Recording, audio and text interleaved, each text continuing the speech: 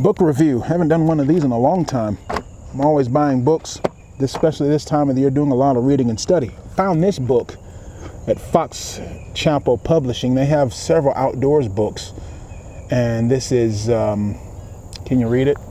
Wooden fishing lures. You know, I'm always working with wood here for my floats and everything. And Dad left me a nice batch of cedar, and I'd like to take some of that and make some actual lures, like topwater lures, you know, stuff like that, you know. I mean, I have a lathe, I have paint, I've got an airbrush. No reason I can't make my own line of lures. And so, but I want to learn, the way I learn is just to follow people who've come before, see what they've done. I see a lot of stripes, even catfish, and they're breaking on the surface. There's shad near the surface this time of the year, and they're just breaking on the surface. I said, man, I need like a popping lure that I can just put 100 feet behind the boat and just drag it behind the boat, making popping sounds just like bursting shad. And I should be able to catch some stripes or even some catfish that are breaking, or even some smallmouth, spotted bass that are breaking on the surface. No reason I can't. See that? Yes, that is a duck pattern. It's not for duck hunting. It's for catching muskie, right? So that's how serious this thing get. You know, I love catching bluegill, and there's no reason I can't use bluegill, make out my own bluegill pattern and start fishing that. It's a saltwater fishing lure. I know something like that will catch fish in my area, right? And you got a dressed tail. Well, hey, that fits right into my fly fishing. You just put a dressed tail on it.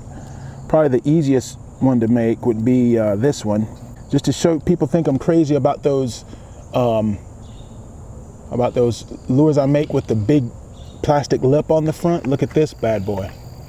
See that big metal lip on the front? It's a popping lure designed to sit on the surface, and it's designed to plop and waddle and wiggle just like my poly dodgers.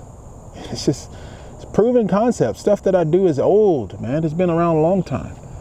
And that's a good perch imitation. I'd probably do more bluegill. Short, this book, Making Wooden Fishing Lures. The guy is one of these guys who's been doing this 40, 50, 60 years. And he fishes for muskie, pike, even bass. And table of contents, introduction, lure gallery. He goes throughout the history of people. He knows a guy who has a big collection of vintage fishing lures, and he's taken all these pictures of them. You know, pages and pages of that. Getting started, tools and stuff that you need. Chapter 2, lure, step-by-step projects, surface prop bait, surface popper, perch crawler, saltwater flatfish, floating diving minnow, panfish, just like crappie and stuff. Minnow chaser, floating diving frog, sinking wiggler, mallard duck that you saw, and a weasel. Yeah, a weasel pattern. Let's see if we can't find that one. That's it right there. Let me show you that. Isn't that amazing? Weasel pattern. Weasel fishing pattern. Isn't that something else? Bunch of dressed fish hooks. You could probably do a mouse pattern that similarly, make it much smaller. And you know, I bought this on the Chapel Publishing website. You can buy it there, or you can follow the link to my Amazon page, and I'll get a kickback if you want to help support the channel that way. But I think I'll be working on this some. I'm enjoying this book. I'm continuing to read it, and I'll glean from it over the course of the coming weeks, as I always do, almost always this time of the year, and wanting to experiment going into the cold weather.